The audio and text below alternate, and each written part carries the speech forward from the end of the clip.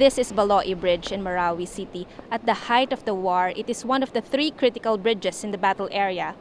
It has seen a lot of fighting and death. It's still day 1 of the siege, but it is already close to midnight. First Lieutenant Geraldo Alvarez takes 2 armor vehicles and 19 men with him to rescue a wounded officer and bring in reinforcement troops. Paglabas ko ma'am doon sa sa brigade, nakakahinala na lahat ng paligid ma'am. The bullets come flying as soon as they reach Baloi Bridge. Yun nga lang ma'am, habang nagmumove ako doon sa tulay, may hinarang silang sasakyan. So doon sa sasakyan na yun, nagkataon ma'am na kayang-kaya namang banggain ng tangke ko ma'am. So binangga ko siya. Nakapasok ma'am yung tangke. Inside enemy territory, he learns that military armor can only do so much against rocket-propelled grenades or RPG. Kailangan kong umatras. Kaya nung nang-aatras na ako ma'am, doon may parang minaso na ma'am yung vehicle ko ma'am na RPG na pala ako ma'am. Hindi pa ako nakakalayo ma'am ng mga nasira na ma'am yung vehicle, hindi na gumana. So pag hindi nagana ma'am, sinundan naman nila kami ma'am. So pagkasunod, sabi ko kailangan nating lumabas ng tangke. Thus begins the biggest battle of their lives. Their training, his leadership, are put to the test. Nawala na yung usok doon sa vehicle, nakita ko na yung situations nila. So doon na yung isa nakahandusay ma'am, nung paghila ko si late Private Porlas, pag sinasandal ko siya, humiwalay man ma'am yung bewang niya kasi noon. So idinikit ko na lang ma'am. They apply first aid on each other while they repel the attacks.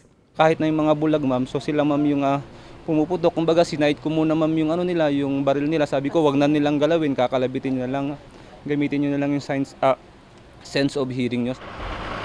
The rescuers need rescuing, but by then troops can't cross Baloi Bridge anymore. Yung isang tropa ko ma'am na may putol ng paa, sabi niya, sir, uhaw na ako. Dahil hindi man, pagka ganun na masyado na yung wounded niya, hindi masyadong pinapainom. So parang deep lang ng konti, ganun. So umikot na naman ako ng sector, kaso pagbalik ko na naman sa kanya, parang inaayos na lang niya yung sarili niya hanggang sa yun, parang nalagutan na siya ng hininga. A chopper comes for them, but enemy snipers force the pilots to leave. Alvarez and his men take cover inside houses nearby. They try to restore the vehicle, but to no avail. They are on their own for days. Kami ma'am yung doon, bumabagbag. Hanggang sa napagod na ma'am yung yung gunner ko ma'am, kasi yung driver, jockeying palagi yan, tapos yung gunner, sila lang yung bumabagbag doon sa mga snipers ma'am. They run out of bullets. The driver volunteers to get what's left in the other vehicle. Nung isasampa niya na doon sa vehicle, tinamaan siya sa tagiliran ma'am. Nung tinamaan siya tagiliran ma'am, nakapasok pa siya ma'am sa loob ng vehicle. So nakapag-jacking pa, sabi ko okay lang, okay, hindi gaanong malala yung tama niya ma'am. Kaya lang napansin namin ma'am, yung jacking niya, yung atras sa banti niya iba na. Hanggang sa niradyuhan na ako ma'am na nalagutan na siya ng hininga ma'am. So yung nadala niyang bala ma'am, yun ma'am yung nakapatay ma'am dun sa mga pilit na lumalapit ma'am dun sa amin ma'am.